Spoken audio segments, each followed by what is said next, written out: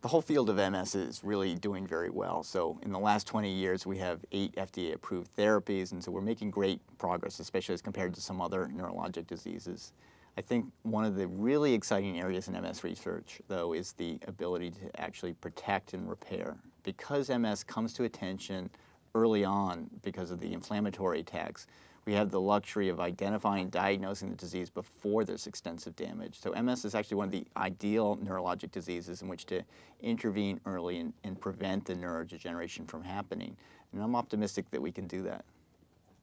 Collaboration is absolutely essential to move any project forward. I think people know this in the business world, but scientifically and medically, there's no one person who's going to cure this disease or any other disease. There is so much to know out there, and so we have to work with people who are smarter than we are in other areas and collaborate.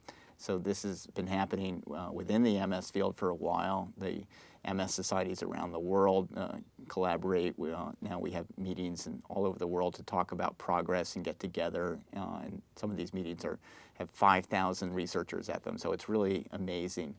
We also need to collaborate with people in other fields who work on other diseases to understand better what progress they've made and apply that to MS.